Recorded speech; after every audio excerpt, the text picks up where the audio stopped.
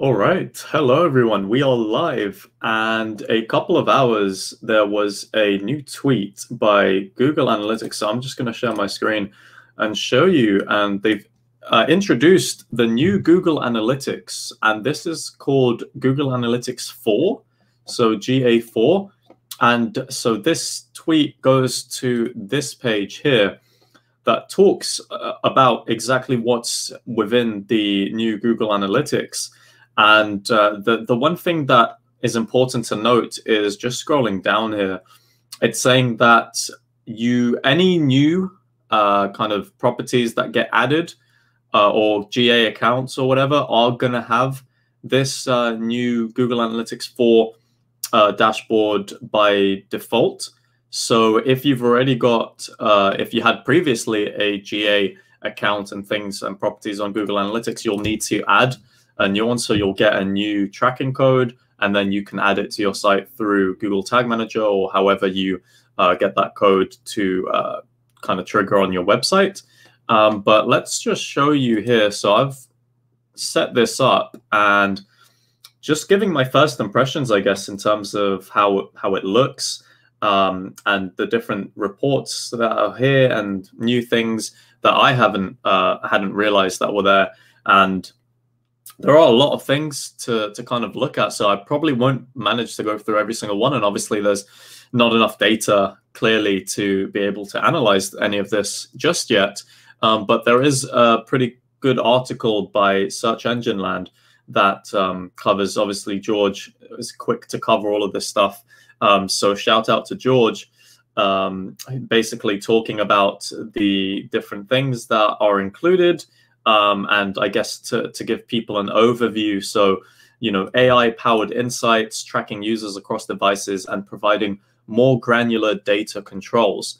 So let's just have a look to see what this kind of looks like, this new GA4 kind of dashboard here. So right off the bat, I think it does look a lot cleaner than the previous one. I like the right off the bat as well, the comparison. So you can add comparisons and you can actually you can build your own comparisons and add conditions and all that kind of stuff. So you can build up to 5 conditions and you can compare whether it's any kind of demographics, any device settings, any acquisitions and session acquisitions. There's a lot of what I realize as well is everything became much more in depth, and that's pretty good to know. Obviously, the more granular data that you can get, the better it is.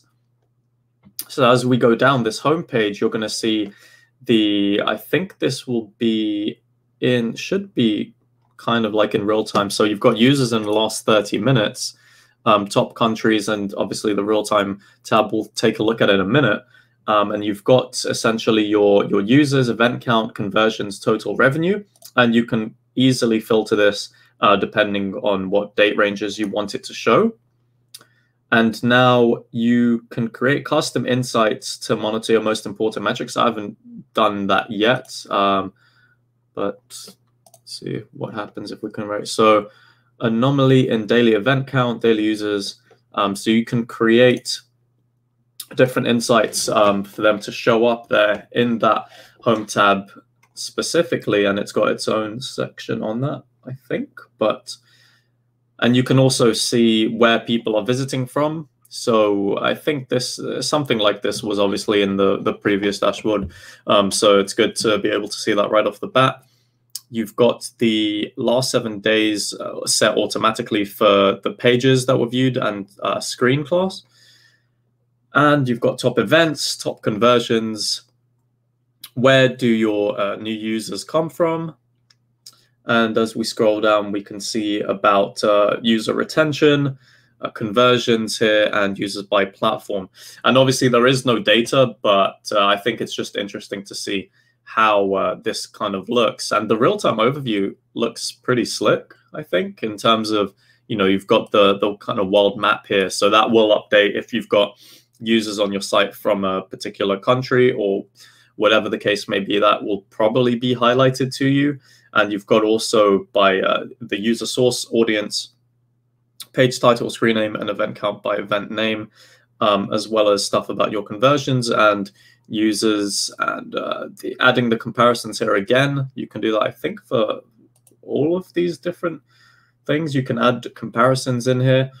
So let's look into the reports. So there are 5 kind of main reports that you've got. So users, demographics, behavior, e-commerce, and technology. And looking at the users one here, it's just more granular. There's stuff about user stickiness. So percent of 30-day active users who are also 1-day active users.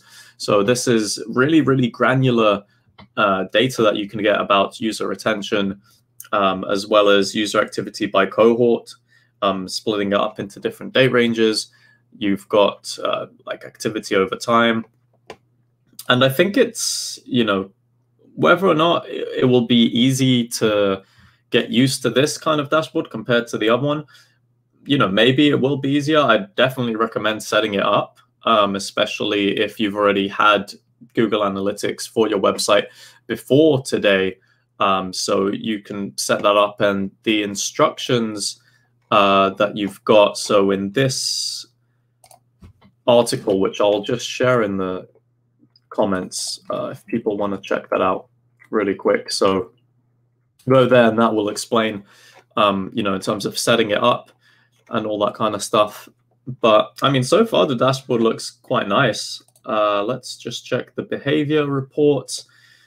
So views, page titles, and obviously, there is no data here, so there's not too much to say. But I think in terms of the way that it looks a lot cleaner, I think. There's obviously a lot more emphasis on e-commerce, tech as well. So, you can see all this stuff, I'm pretty sure, before, in terms of operating systems and devices. But it's just more of a prominence of it here. And this is where you've got your conversions. So you'll probably have to set up new events and conversions, because they won't, I don't know if you can move them over from the previous dashboard, but it'll be interesting to see if you can do that. Maybe you can. So we've got some beta things in the analysis section here, such as user lifetime. So calculating lifetime value, which is really important for businesses. There's a bunch of things that you can set up here. Lots of kind of the granular details and piece of data that you can get into. So that's one of them. You've got cohort analysis as well. And none of this is set up as well, but it's just interesting to see how granular you can get in terms of your data. So setting all of this up, and in terms of GA, providing people with as much data as possible, I feel like this kind of dashboard definitely helps them achieve that. So here you can configure your audiences, user properties, and debug view. So just have a look at this. So you can set up new audiences and things like that. But I think overall, I don't expect this video to be a long video at all. I just wanted to kind of look through the new kind of dashboard, the way it looks, kind of give my thoughts on it. Let me know in the comments if you think that this looks better than the old one, I guess, what you'd prefer.